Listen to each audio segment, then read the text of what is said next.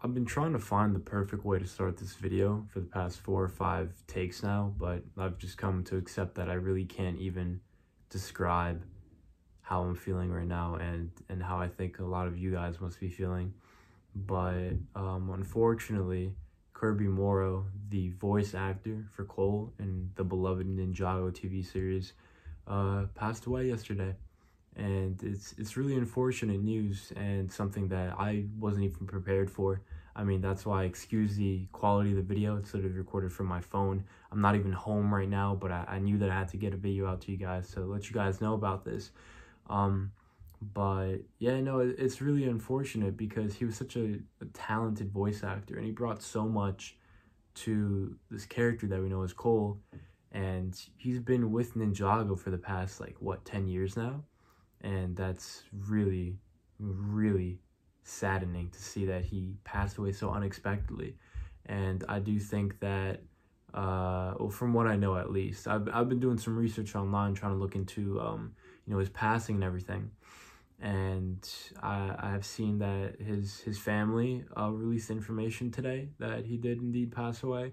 And from what I know, it's an unexpected death. So nobody was really expecting it. He didn't have any pre-existing health conditions that would warrant this, so it was just kind of out of the blue. And it's really saddening. And the entire community is in this state of mourning, I guess. And I just it's really sad. And we were all so happy that Cole, the character, finally got a season this year.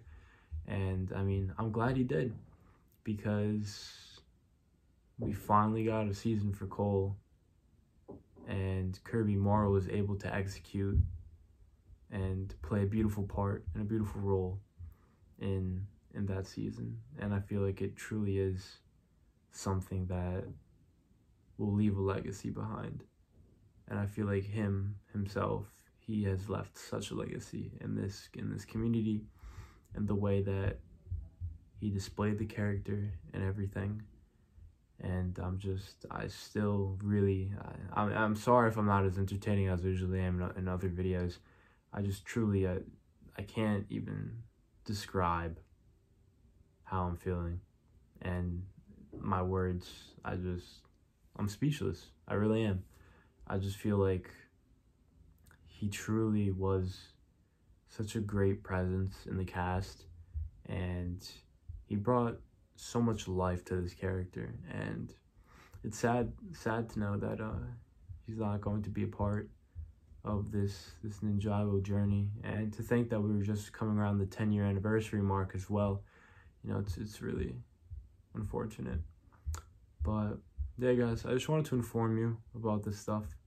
And it's definitely something that I didn't want to make a video on, but